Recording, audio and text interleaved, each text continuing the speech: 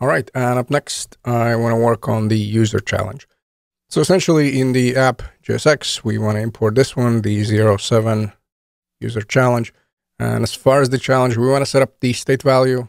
In my case, I'm going to go with user, and default value is going to be null. Then I want you to create two functions, one login function that sets the user equal to a object with a name property. So you simply want to set it equal to object, the name property, and some kind of value. Again, that value is totally up to you. And then we also want to set up a logout button. And for that, we'll need a logout functionality. And in there, I want you to set user equal to a null. So set it back to the default value, which is null. And then in the JSX, use the ternary operator to display two different setups. So if the user exists, we want to go with hello there and then try to get the username. Because remember, we're setting the user equal to an object with the name property. And also I want to display the logout button. So if the user has already logged in, I don't want to display the login button. That doesn't make sense. I want to display the logout button. And then if it's false, if the user is false, I want to go with heading 4 and please log in and a login button. So let's start working on this challenge.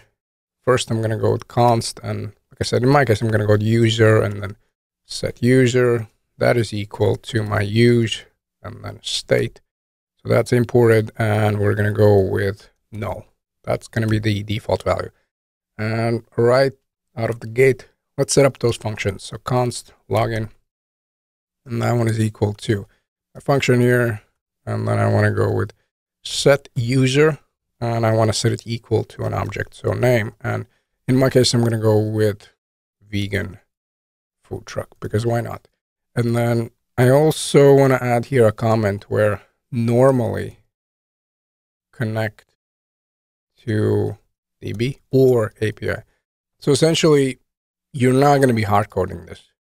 Normally, you'll connect to the database if everything is correct, if it's the right password and an email and all that, you'll get back the credentials for the user, and that's where you'll set it in a state value. Now, if it's not, then of course nothing's going to happen. You'll display probably some kind of error message. But hopefully this is clear. So of course, in this example, we're basically hard coding. We're saying, yeah, once we log in, everything is going to be fine, but it's not always the case. And of course, later in the course, we will connect to a database and we'll check what's happening. And if everything is correct, that's when we set the user. But again, the main idea is going to be exactly the same. You have that flag, the user basically, and if it exists, it's awesome. I want to display it. If not, then I want to go with a logout one. Hopefully that is clear. Copy and paste. I don't need a comment here. I can set it up as null as well. Null. And I want to call it logout here. Let's save this. And now let's work on the JSX. So first I want to display a div. Then inside of the div, I want to set up right away JSX. And I want to go with user. So essentially I'm checking that user value. And remember, I have two options. If it's true, it's one thing. If not, then it's something else. So let's start if it's true. And again, yes, you can set up a component over here. So if you want to work on the challenge more, you can set up these returns as separate components. So in here, let's go with div. I'm going to set it up as heading 4. Remember, in this case, user exists. So we can simply go with hello there. And we can try to access the username. Now, if it's null, then it's not going to make sense, correct? So user.name, okay, that's awesome.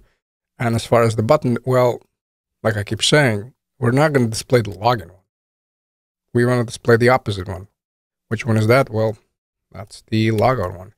So let's go with button class name, btn. Okay, that's beautiful. On click.